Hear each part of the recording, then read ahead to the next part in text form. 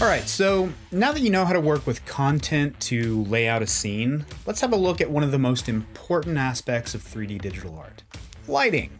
Lighting in Unreal is an art form in and of itself, and there are some powerful tools available to us. In the full course, we'll be going over an entire module's worth of content on lighting. There's just so much to cover when it comes to cinematic lighting. But in this video, I want to get you quick started with a high-level overview so that you can get in and start adding lights to your scene. So let's have a look at the 5 types of lights in Unreal Engine. The first light that we're going to look at is the Directional Light. Now, the Directional Light can most easily be thought of as the sunlight of a scene.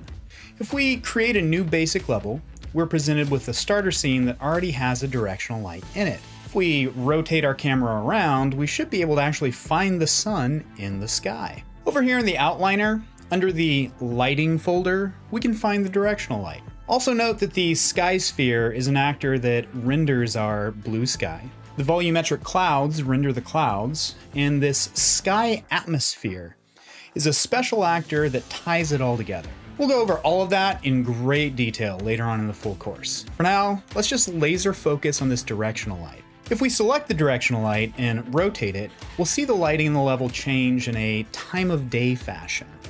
We can even see that the sun is now lower in the sky. If we take it a step further, we can actually capture a morning golden hour, and even a step further than that to capture a sunrise or a sunset.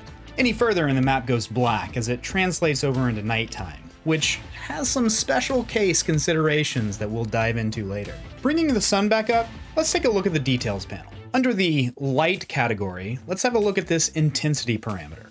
You'll see a value of 6 lux. Now, lux is a measurement of illuminance per unit area. And if you're familiar with the lux measurement, then this can make Unreal's lighting a little confusing for you. In the real world, the sun has a lux value ranging from less than 40 all the way up to 120,000 in direct sunlight. And this depends on many factors such as time of day or the amount of clouds in the sky.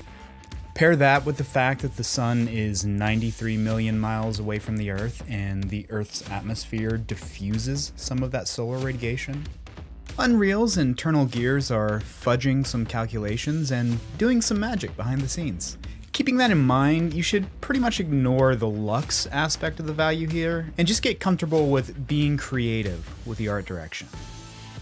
The default value in a new basic map is 6. Many of us in the game and film industries have found 20 to be a solid average value for this. The important thing here, when you're getting started, is to just not overthink it too much. Now, next, let's have a look at the skylight. The skylight is a unique light that serves a very specific purpose.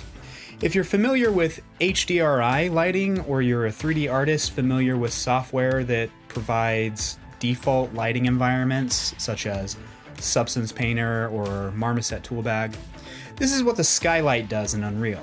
It essentially acts as the HDRI lighting environment.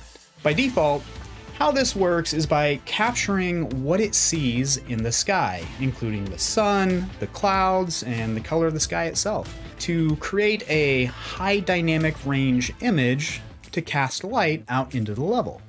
This is really great for outdoor environments. But you can also plug an actual HDRI image into the skylight to use that instead. To demonstrate that, let's create a new level, but this time we're going to select Empty Level. This is going to be a black viewport with nothing in it. So let's go ahead and drop a chair in from the starter content. Then let's go up to our Quick Add button, down to Lights, and then drop a skylight in. Notice how the chair is completely black. That's because there is no sky, sun, or clouds for the skylight to capture in order to create that HDRI environment.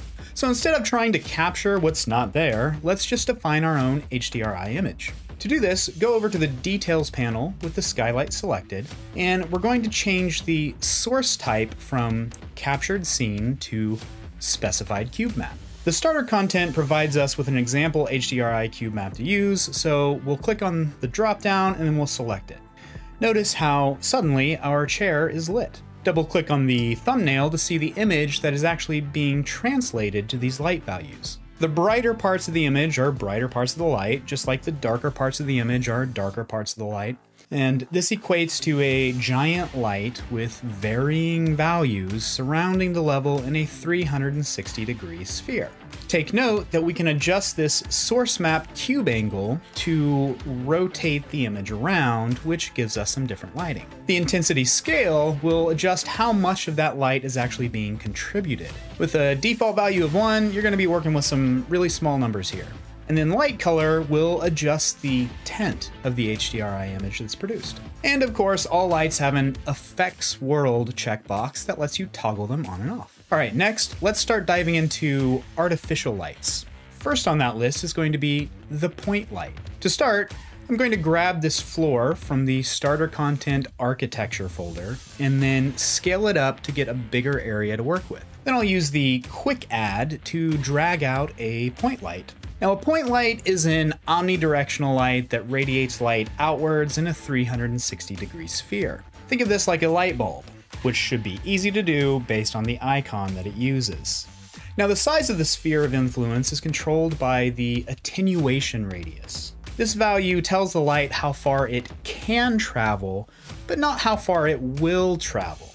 That's actually controlled by the intensity of the light through a science called inverse squared dynamics. We'll cover that in depth in the lighting module of the full course, but for now, just think of the attenuation radius as an option that you can use to clamp how far the light can actually travel. With a larger attenuation radius, notice that as I change the intensity, it also affects the distance that the light travels. You'll also see that the value of intensity on the point light has a CD at the end. This stands for candelas and is the unit of measurement that Unreal uses for artificial lights. This is a more true-to-life measurement for you to use. Now, 8 candelas is equal to roughly 100 lumens if you're more familiar with that unit. Alternatively, you can type intensity into the details panel search box and change the intensity units to lumen if you're more comfortable actually using them. Light color does exactly what you would expect it to and lets you change the color of the light. You can get as wild as you want here, but for more realistic lights, you can actually check the Use Color Temperature option and then use the color temperature values to get warmer or cooler lights. These are pretty accurate to real-world values. The next light that we're going to look at is the spotlight. Now, if you work in film or photography, this one is going to feel real familiar to you. We can grab this from the quick add menu as well. And just like the point light, intensity, color, and temperature all work the same. The attenuation radius also works the same, but because the light is not omnidirectional, it's actually represented by the length of the cone. Now, the width of the cone is controlled by this outer cone angle. The inner cone angle gives you an additional cone inside of the larger one that focuses the light a little harsher. Learning to use both cones together to get good results is an art form that we'll cover in full detail in the full course's cinematic lighting module. Next, let's look at our final artificial light type, the Rect Light. Short for rectangle, the Rect Light is a planar light source that simulates light coming from a rectangular surface, such as a television screen, a computer monitor, or even a rectangular light fixture. Also found in the quick add menu, the intensity, color, and attenuation radius are just like the other lights. The key settings for a Rect Light are the size and the barn door. For the size, you use the source width and source height to shape the rectangle. These units are in centimeters, of course. And then you can create a barn door effect with the barn door settings. Adjusting the angle, we can start to box the light in. Then we can use the length to make the doors longer. Now, while we can make what looks like a really good softbox shape, the barn door settings are actually more useful for creating some hard shadows, almost like a light coming through a barn door. All right, now you're aware of what lights are available to use inside of Unreal Engine. Like I mentioned, cinematic lighting is an art form in and of itself, which is why we'll be spending a lot of time covering it in the full course, with an entire module of videos dedicated to just that subject by itself. Can't wait to see you there.